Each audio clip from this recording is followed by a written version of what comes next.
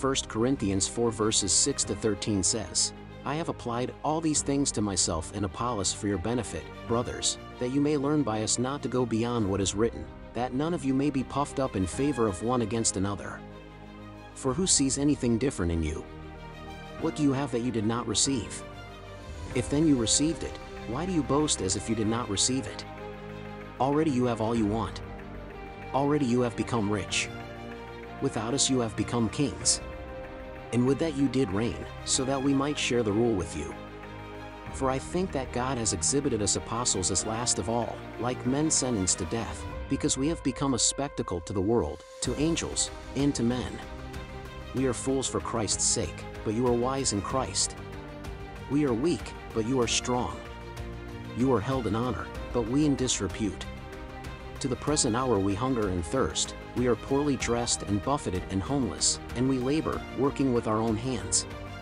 When reviled, we bless, when persecuted, we endure, when slandered, we entreat. We have become, and are still, like the scum of the world, the refuse of all things.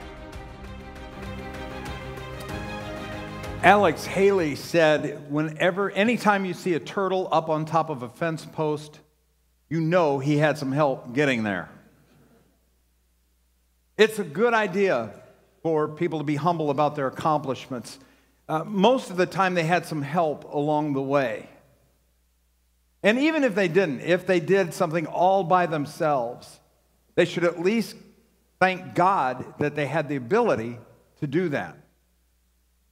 I would bet everybody in this room would say, you know someone who is conceited, egotistical, self-absorbed, conceited.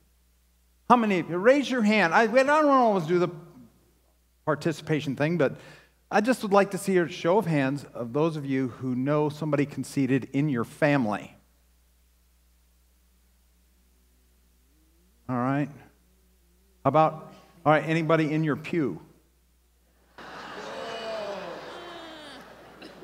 Yeah. Okay. Well, let you take that up with them afterwards.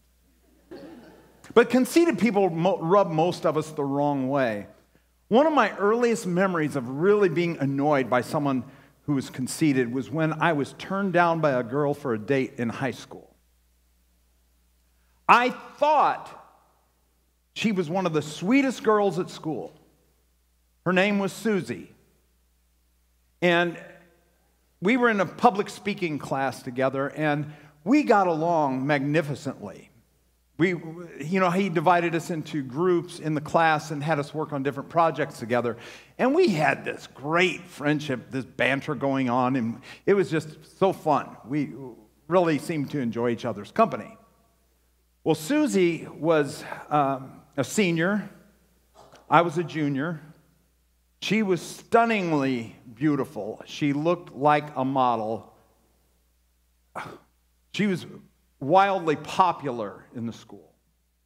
I was relatively unknown, so I thought I should ask her out. We have so much in common.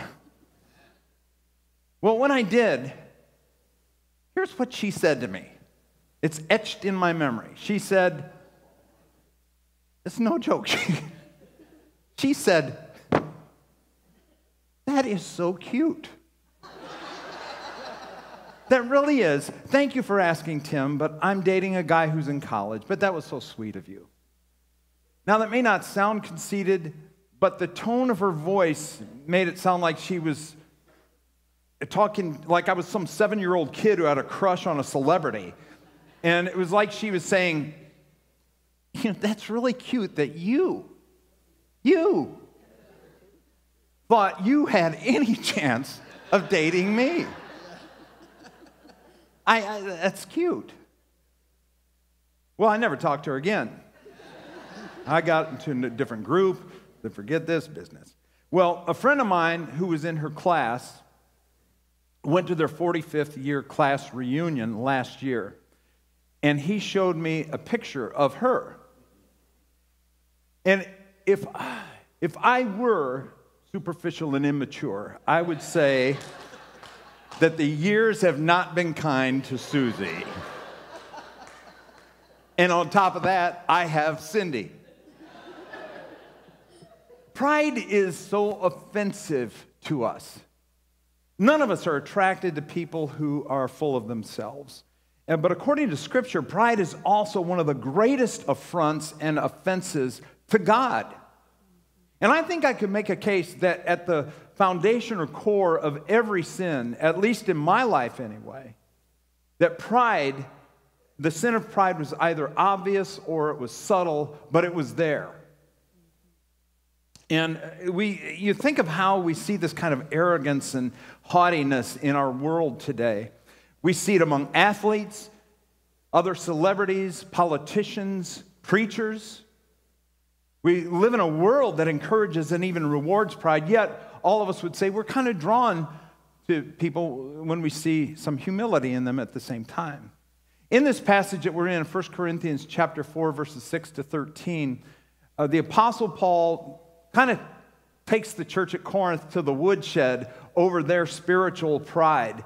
The church was having problems with disunity, and anytime you have disunity in a church, it is guaranteed that pride is either very obvious or lurking in the background somewhere, but pride is involved. Pride is a unity killer in a church. And you'll find if there's disunity, somebody or a group of people, they are dealing with this dysfunctional pride at work, this pitfall of pride in themselves. And you heard the scripture that was read on the video, but we're going to be going through verses 6 to 13 of chapter 4 as we go through the sermon. So if you have your Bibles, I'd love for you to keep your Bibles open as I'll be referring to it. But just so you can know, if you like to fill in the blanks along the way in the bulletin that you received when you came in, here's the track we're going to be following.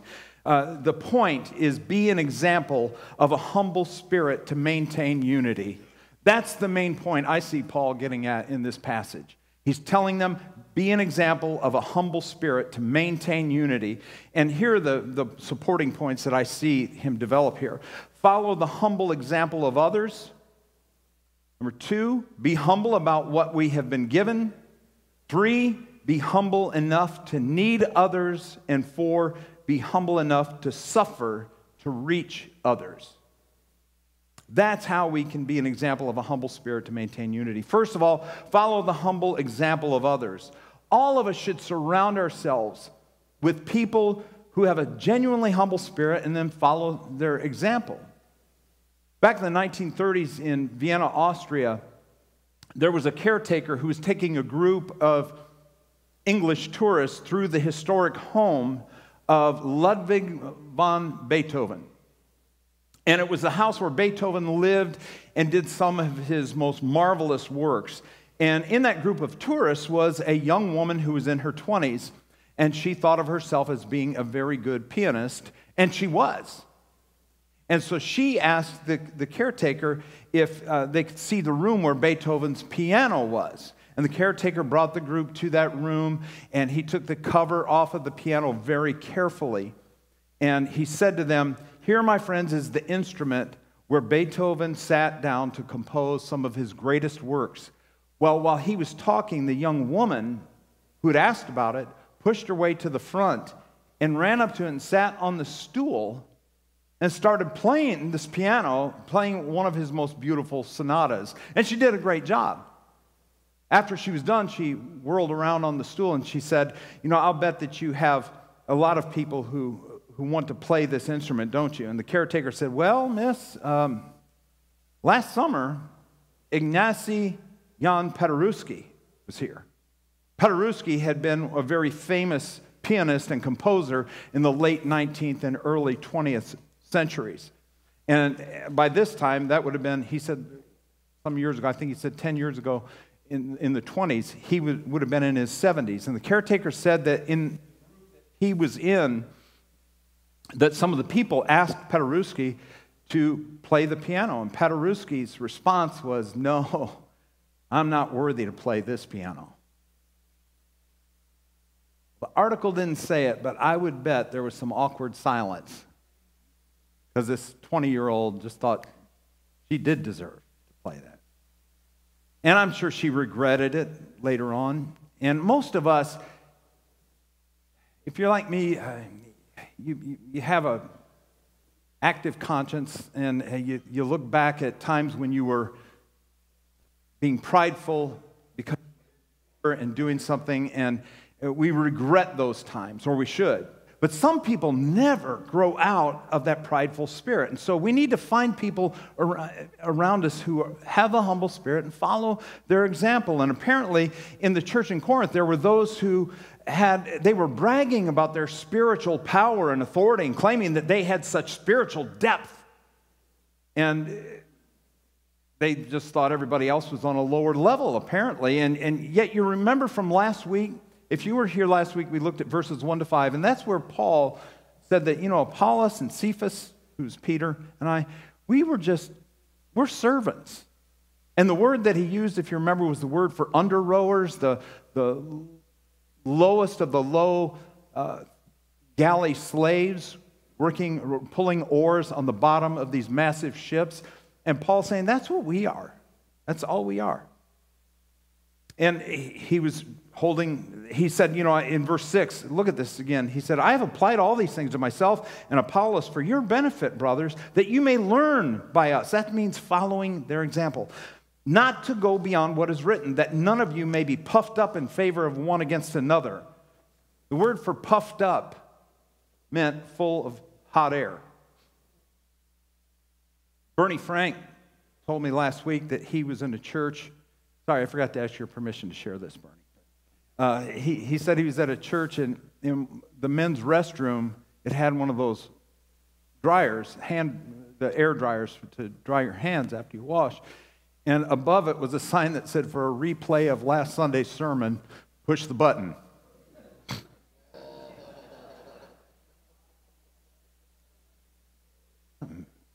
Mean bunch of people.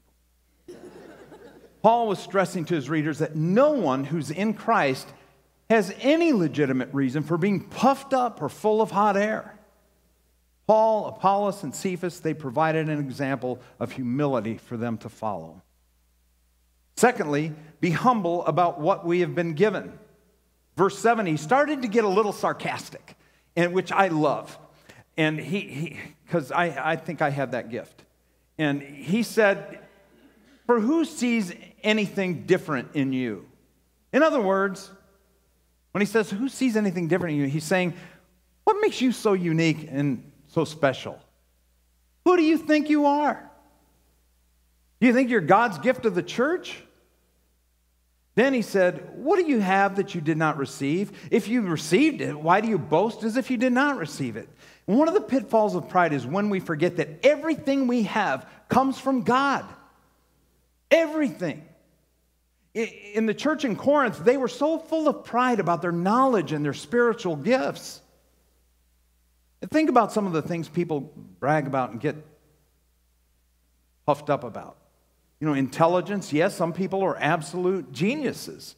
And they have an amazing memory of facts that they've studied. But God is the one who gave them the ability to remember those things, and He can take that away from them at any time. Some get puffed up about their wealth. After Job lost everything he had, remember what he said in Job 1:21? Naked I came from my mother's womb, and naked shall I return. The Lord gave, and the Lord has taken away. Blessed be the name of the Lord. Job knew that anything he had, it had been given to him by God. It wasn't his. Beauty is something people get puffed up about. And some of us are just naturally beautiful. We can't help it. Others of you beg for mercy, I know, and you want to become like us and dare to dream. But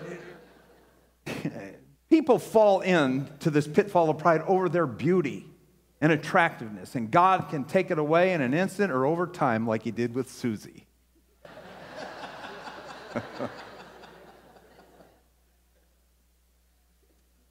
But I've moved on.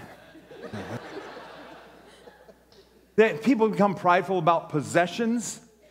Back in 1994, I had to drive from where we lived in Michigan City to Belleville, Illinois, which is near St. Louis. About 6 years prior to that, we had moved from Belleville up to Michigan City, and so we still had our home there because it wasn't a good time to sell, so we had been renting it out. Well, now we decided we're going to sell the home. So I had to drive down to Belleville, it's a 5-hour drive, and paint the house to get it ready to sell. And we had 2 cars, but only one of them would be dependable enough to make that drive. And my wife needed the dependable car because she's my wife and driving the kids around. And, you know, she needed to get them to their places, and she needed the seat space also. So I had to borrow a car from a guy in our church whose name was Neil. And it wasn't just any car. It was a beautiful brown 1993 Firebird with a T-top. And it was loaded. And I drove that car down Interstate 55 in Illinois on a nice summer day. People were driving by, giving me a thumbs up. And I'm just so proud of my car. And, you know, I stopped at restaurants, and people would come up and comment on the car and want to look at it. And I just acted like it was mine. And then I got to where I was going, back down to Belleville. And when I got there, some of the people I know from the church there were complimenting the car, and they said, "Is that yours?" I mean, like they knew I was a youth minister. So I had to tell them, you know, I borrowed it from a friend. And one of the guys from there said, "What kind of car do you drive?" And I said, "A Vet." And I said, "A Chevette." I was so proud of driving Neil's car down the interstate, but I was reminded, this isn't mine. I'm borrowing this. It's on loan to me. It's in a similar way, everything we have, everything comes from God. If you have a spiritual gift, all of us do. Every Christian has some spiritual gift. It's from Him. All of your possessions, whatever you've done to earn it, it's from Him. James 1:17 says, "Every good and perfect gift is from above, coming down from the Father of lights." We need to be humble about any abilities or spiritual gifts that we have. To be humble about what we've been given. Thirdly, be humble enough to need others. In verse 7, he said, you know, I said in verse 7 that he started out a little sarcastic. Well, in verse 8, his sarcasm kicks into full speed. And I think it's holy sarcasm. And the Lord is using his sarcasm to hopefully convict these people. And here are just, a few ways that he was getting onto them. Their self-satisfaction. Look at verse 8. Already you have all you want. Some of you think you have it all, he's saying. You have nothing more to learn. Verse 8. Already you've become rich. Without us, you've become kings. When people are self-sufficient and think that they have arrived, they think they're the exceptional ones, and they want to rule the church. And they don't want to submit to any authorities. They see themselves as kings or queens of the church, and that the church needs them to be in positions of power. Instead of serving, they want to rule because they have all the answers. And Paul wanted them to know they had not yet spiritual maturity. And the proof of that was in how they thought they had arrived. He said, we need to be humble enough to know that we need other people in the church. And as the saying goes, the ground is level at the foot of the cross. All of us need to display a teachable spirit that we need each other in the church. And lastly, be humble enough to suffer to reach others. A good line. He said he thinks that God put him and the other apostles on display at the end of a line like a spectacle, made a spectacle of them. And this was a reference to the Roman triumph parade when a Roman general won a great victory for Rome. He would bring back all of the spoil of that victory, and they would have a parade for this general and his soldiers, and coming through the main streets in Rome, and they would carry all of the wealth that they'd captured. At the end of the parade was a group of slaves who were bound in chains. These were prisoners of war. And everyone knew to go to the parade, to that arena afterwards, because these slaves were going through the streets toward the arena, and they were going to have to try to fend off these wild beasts, lions, and they always lost. And Paul's saying, isn't this something? You Corinthians see yourselves as being among the elites, up there at the front of the parade, yet we who are apostles, we're back here condemned to die. And he's saying, please tell me what it's like to be so amazing. The word for spectacle that he used was the word theatron, where we get our word theater from. He was saying that they were a source of entertainment and ridicule for unbelievers.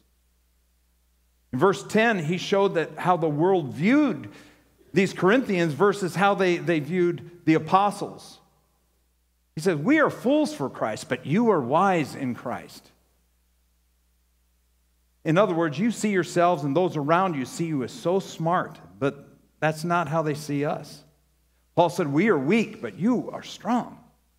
Paul's writing this from prison in Ephesus while they were living in the comfort of their own homes. And the apostles suffered socially. Paul said, you are held in honor, and we are held in disrepute. And then in verses 12 to 13, Paul spoke of how the apostles respond to the hatred of the world. He says, we experience hunger and thirst for the work of the gospel, and we are poorly dressed, beaten, sometimes homeless. We work hard with our hands, and people slander us, and we bless them. People think of us as scum. We're the scum of the earth in the eyes of people. But you guys just elevate yourself so much. His attitude was, when it came to any of his accomplishments, that he would have been like a turtle on a fence post. That's how he saw himself. As we try to reach more and more people around here, it probably won't result in us suffering physical persecution where we're at. Thankfully. Might come to that in our country. Right now, no. But are we willing to suffer to the extent that we're willing to give up some things? What are you and I willing to give up if it means we'll be able to reach more people? For Paul, he was called to give up a lot of comforts. And many of the apostles were called to do that. We're called to suffer to reach people as well. What are we giving up? And it may be what people think of us. It may be personal preferences that will help us reach more people. Are we willing to be humble enough to suffer in order to reach more people? You may have heard of a great preacher and defender of the Christian faith named Nabil Qureshi. Nabil's parents immigrated to the United States from Pakistan. And Nabil was raised as a Muslim, and he wasn't a nominal Muslim. He loved and was absolutely devoted to Islam. And he wanted to be a doctor, and he wound up through different stages of schooling. He wound up going to Duke University's Medical Center. And while he was there in medical school, he was paired up as a roommate with a Christian man named David Wood. And David was very bold about his faith in Jesus. And he began to challenge Nabil about Islam and Christianity, and about the Bible versus the Quran, about Jesus versus Muhammad. And Nabil said he became angry about this. He got angry at David, and so he decided he was going to study the Bible in order to prove the Bible is full of errors. He ended up becoming impressed with the integrity and truth of Scripture. And the more he read about Jesus, the more he was impressed by his holiness and his character and his teachings when compared with Muhammad. And he said that it began to churn within him, and he said, I started asking myself, is it possible that all that I'm reading here about Jesus is true? Could it be that he did die on the cross and rise from the dead? And he knew that if he accepted the teachings of the Bible about Jesus, he would not only have to give up his Muslim faith, but his parents, his relatives, and his friends would count him as dead. And they would have nothing to do with him. It was turned his whole world upside down. And so he began to pray. And he said that he prayed, God, if this is true, please show it to me in a vision. And Muslims are very big and taught that God reveals himself through visions and dreams. And Nabil said that he had a dream in which he saw a very narrow door. And as he peeked through the door, he could see this beautiful, large banquet room, the brightly lit banquet room, and this massive table with a bunch of food on it. And around the table were his Christian friends that he had been meeting. He wasn't a Christian yet, obviously, but he'd been meeting with David and these other Christians. He saw them all around this table of food, but they weren't eating anything. They're just sitting there. And he said the dream bothered him so much that he went to his roommate David, and he said he told him about this weird dream. And when he told David about the dream, David said, "Oh, Nabil, that's easy to interpret. That narrow door is Jesus. He's the one and only way. The brightly lit banquet hall and the table filled with food is heaven, the kingdom of God. And we were all there. We weren't eating yet because we're waiting on you." And Nabil was so convicted that he gave his life to Jesus and he was baptized into Christ. And after he was baptized, isn't that a great picture? After he was baptized, Nabil became so bold in sharing his faith, and he knew that he would be able to convince his family and friends who were Muslims if he had the opportunity. And so he went with his roommate David to Dearborn, Michigan, to a Muslim convention that was taking place there. And if you know anything about Dearborn, Michigan, it's a very heavy Muslim population there. So he went to this convention, and he walked around all around the convention area outside wearing a t-shirt that said, "Ask me about Jesus." And he got in so many conversations, especially with teenagers and young adults, about Christianity and Islam and Jesus. And amazingly, here in one of our United States, he and David Wood were arrested for disturbing the peace by teaching people about Jesus. And they took them to a Detroit jail, and they separated them. They put David on one end of the hall, with cells in between them. They put him in a cell at one end of the jail hall, and Nabil in the cell on the other end with other prisoners in between them. And he was so discouraged, and he began wondering what had he done that was wrong. And he said he remembered reading.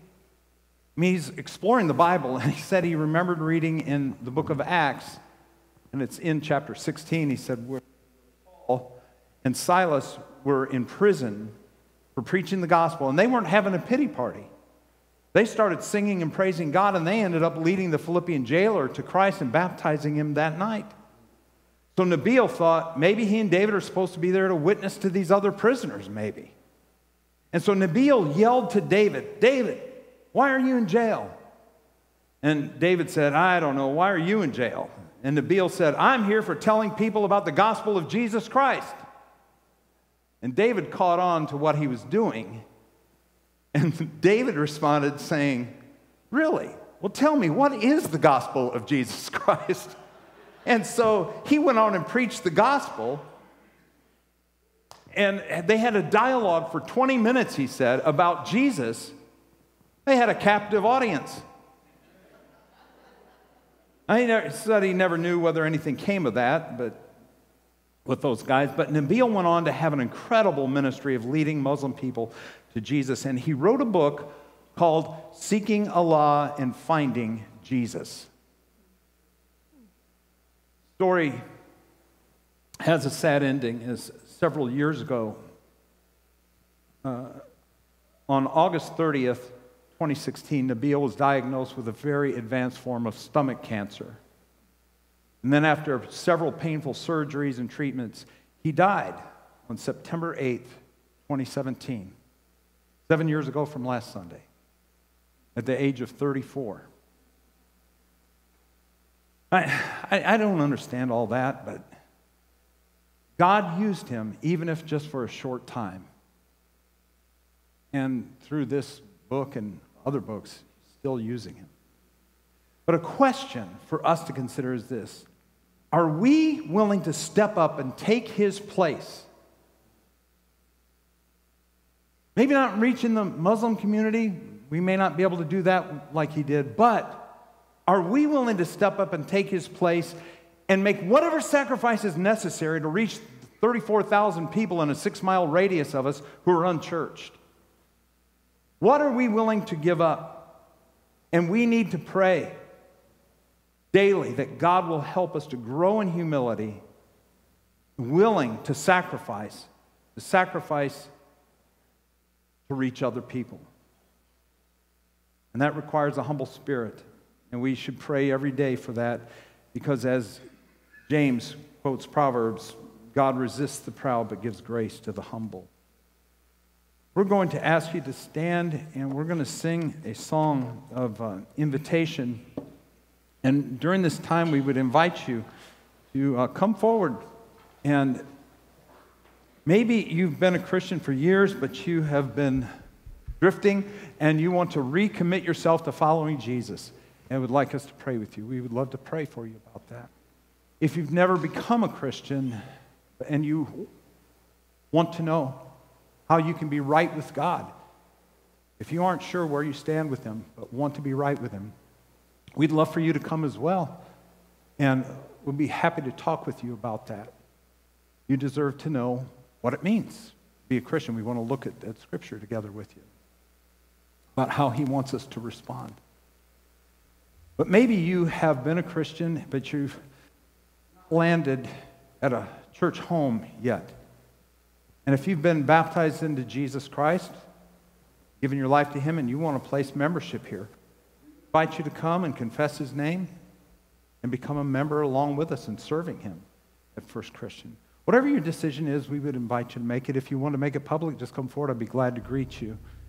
But we should all be reflecting on this and praying that God will help us to have the humility to maintain a unity in the church and to reach more people for him. Would you come while we sing?